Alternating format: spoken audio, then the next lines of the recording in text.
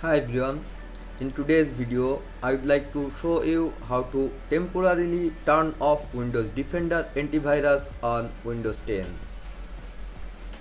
For this, just go to your start menu, then type Windows Security.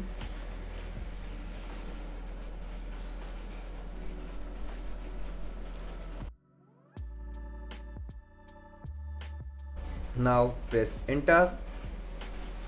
Click on Virus and Threat Protection on the left action bar.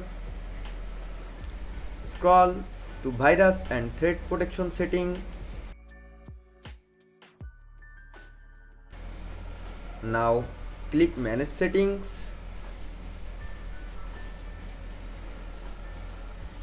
Click the toggle button under Real-Time Protection to turn off Windows Defender antivirus temporarily.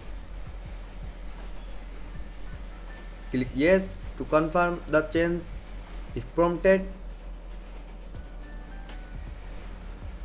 To turn back on Windows Defender antivirus, click the toggle button again.